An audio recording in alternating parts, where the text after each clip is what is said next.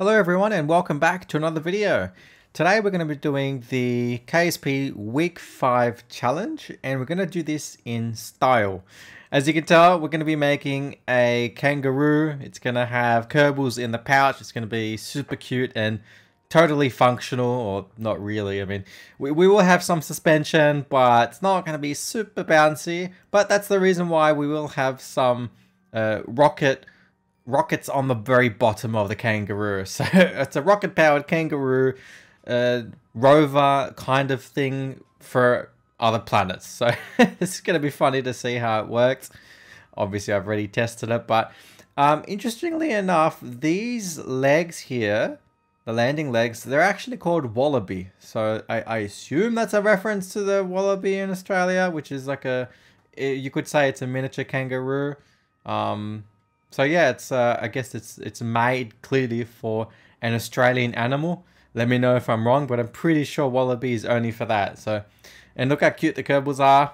These are the jump tests, and it's pretty successful. I did a few before, and it did break, but when I added a few more of those legs, it was fine, and I changed the dampeners as well to the maximum amount. I did avoid changing the spring strength because when you max out the spring strength, it tends to, yeah, I mean, it's like hitting a rock, right, with a max spring. So I avoided that, just left spring at the default. And so this is the vehicle that's going to get us to Duna. Well, you've probably guessed it, but the very top there, we've got the kangaroo hidden inside. I did test this with about 6 different iterations of a rocket. And the reason for that is because whenever I made a rocket, at least one like this large size, the game would basically bury the rocket at the bottom of the VAB and all the parts would be like disconnected kind of. It's a known bug at the moment, but it did get really frustrating because it happened like 6 to 7 times. So yeah, as a result, it took quite a number of hours because every time I launched a rocket, and usually it would fail at the start because rockets can be a little bit wobbly. I put as many struts as I could, but I'd launch it and then it would fail in some way, and then I'd go to VAB and then the rocket would be just completely broken and glitched out. So I'd have to start again. So thankfully I avoided having to use unbreakable joints, which is one of the cheats you can enable. And by the way, I have skipped a lot of the trip to Duna because it was very uneventful and I need some more basic space training because yeah, I wasn't burning efficiently whatsoever to get here. Another issue I had, I'm just naming all the issues, it was the parachutes. The parachutes did not deploy. I did configure them to launch at like, the highest altitude on the riskiest level. I think there was, yeah, I did that. I tested it a little bit. It did work on another rocket, but this one it didn't. So a little bit strange. And you see here, I did press spacebar, but yeah, very odd.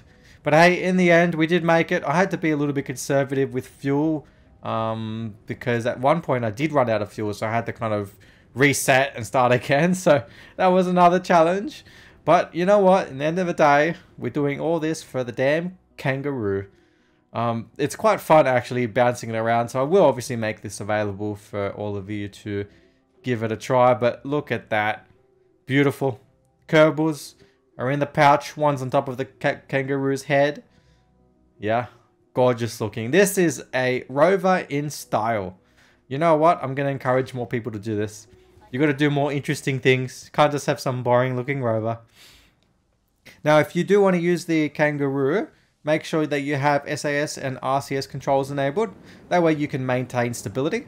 And of course, we have the rocket-powered bottom there. So that's coming out of the Kangaroo's private parts.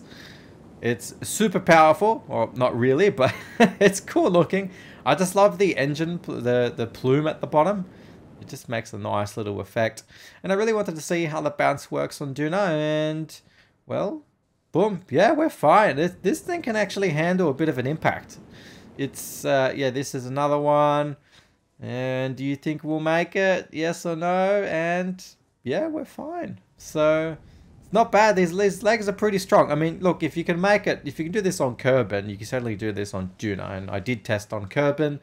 A few jump tests were all that it took to determine that it is ready to go on any planet, except for maybe, I mean, this is probably not going to work out on Eve so well.